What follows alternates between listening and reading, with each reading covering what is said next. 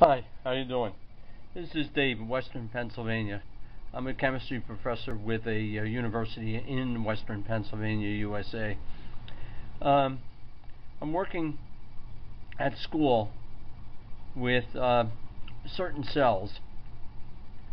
I'll be uploading my work with coin batteries, lithium batteries, 3 volt and the 3.6 volt, in particular non-rechargeables.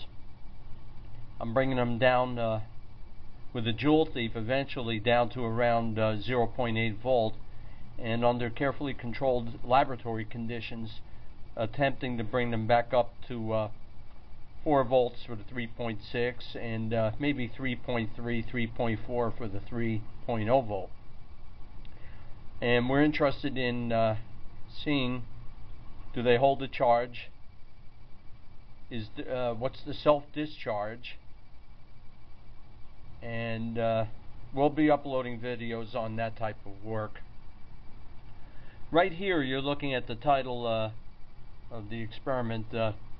We have zinc, and I have a stainless steel electrode in there.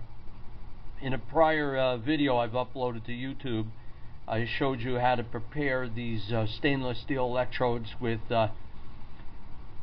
stainless steel scrubber around it to increase the surface area.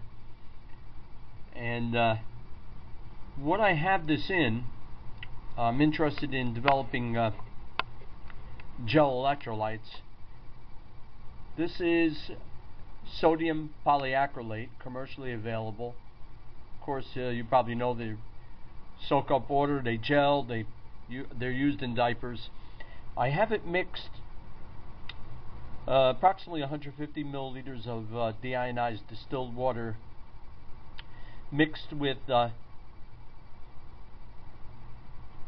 about let's talk kitchen stuff. A couple of tablespoons of the sodium polyacrylate and 2 tablespoons of washing soda.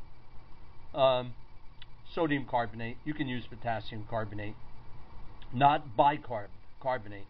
That'll generate in water some hydroxide to drive the zinc oxidation to the hydroxide. And I've been charging this up.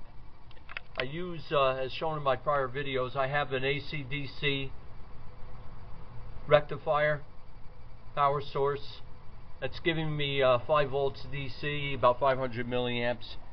About 5, 10, 15 minutes I charge up the this cell, and I'll disconnect it now, and we'll see what we're doing with this. Very interested in gels, so I'm doing this, of course, with like everybody else usually does it, with one hand. Okay, not too bad, huh? Let me put this, hook this up. Be with you in a minute.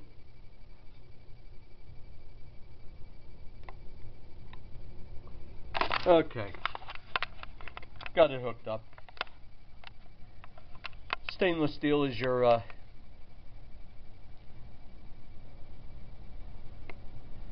cathode, and the zinc is your anode, of course.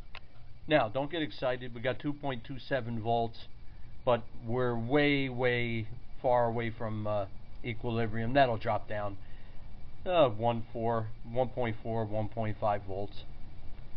But let's give you, that's open voltage, of course. Let's give you a short circuit.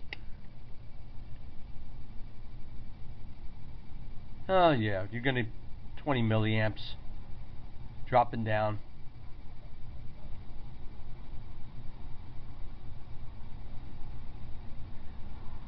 See if we crank it back up. Go back to voltage. Yeah, see it's going up, trying to climb back up. It's rechargeable. Now I want to work with these gels, this one and some others,